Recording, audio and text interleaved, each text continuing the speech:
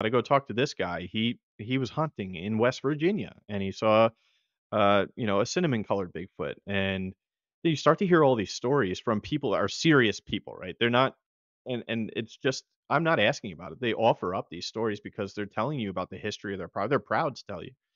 So with that combined with understanding the scale of the US and then these stories that are separated by thousands of miles from people uh that they're just telling me, I started to think like this is really happening.